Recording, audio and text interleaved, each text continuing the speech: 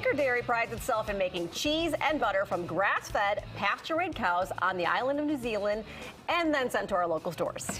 Here in our Studio 41 kitchen to tell us more about it is Anchor Dairy, from Anchor Dairy, Megan Patterson. Hi, Megan. Thanks for coming in. Thanks so much for having me. We all love butter, but we love it when it comes from more healthier cows. And that is one of the great things about Anchor Dairy. The dairy comes from grass-fed cows in the wonderful country of New Zealand. Beautiful. Absolutely. Tell us more about it.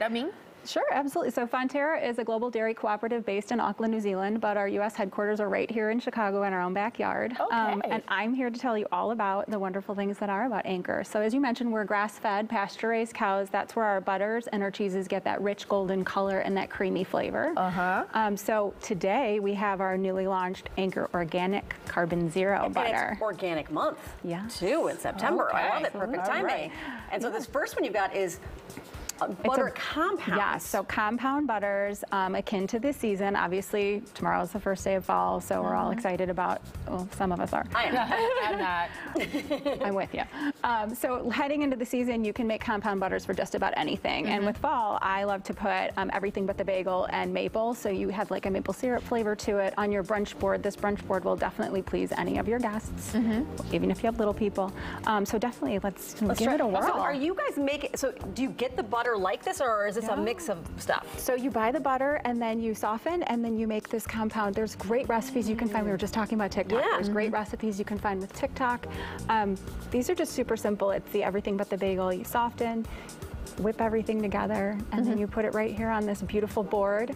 Now, you mentioned Carbon Zero. What is that? So we worked with a third-party certifier called Toitu EnviroCare out of New Zealand. Say that again? Toitu EnviroCare. They are a third-party certifier to essentially measure our carbon footprint, our cradle to grave, if you will, from New Zealand to here and then to consumers' homes. So we're actually allowed to make a more impact on the environment by being a little bit more conscious. New Zealand is naturally a little bit more carbon efficient, so we're lucky in that, right? Yeah, Beautiful I feel like country. Been there for a hot second, and everything there is much more natural, more farm to table. So it's great to see products coming from there because you kind of have the sense of what it's coming from. Absolutely. All right, so we have the butter. Now we're moving over to the cheeses. Cheese is one of my favorite things.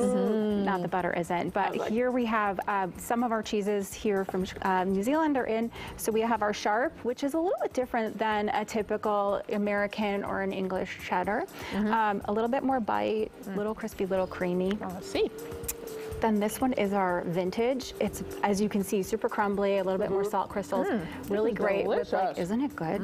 Great with a black fig or Concord grape and a nice crisp rosé. Even in fall, it's still acceptable.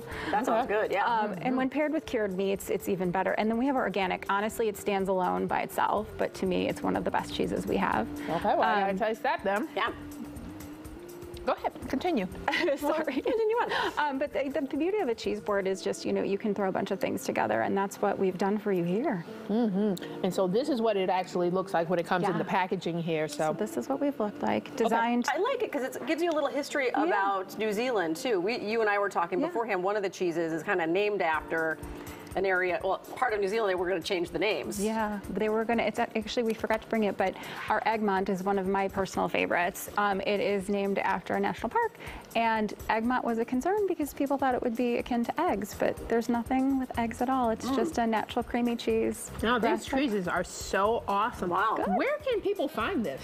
So locally, you can find it at Fresh Thyme, Pete's Fresh Market, and Woodmans, yes. And then if you can't find it at your local store or a specialty cheese shop, the best thing that you could possibly do is pick up the phone or go to the customer service desk and ask them. It's the easiest way to get our product to your front door faster. Oh, well, you can order it. You can ask the store to order it for you, and then they bring it in.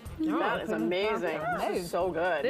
This cheese is so creamy. I can't believe it. Yeah. Perfect for fall. I love this. Megan, thank you so much. Here's the information for Anchor Dairy. It's anchordairy.com, and the social media handles anchordairy.us. Yeah, grab your phones. You can scan the QR code on your screen for more information. You can find them, as you mentioned, at Fresh Thyme, Pete's Market, or Woodmans, or your local cheese shop. Thanks, Megan. Thank you.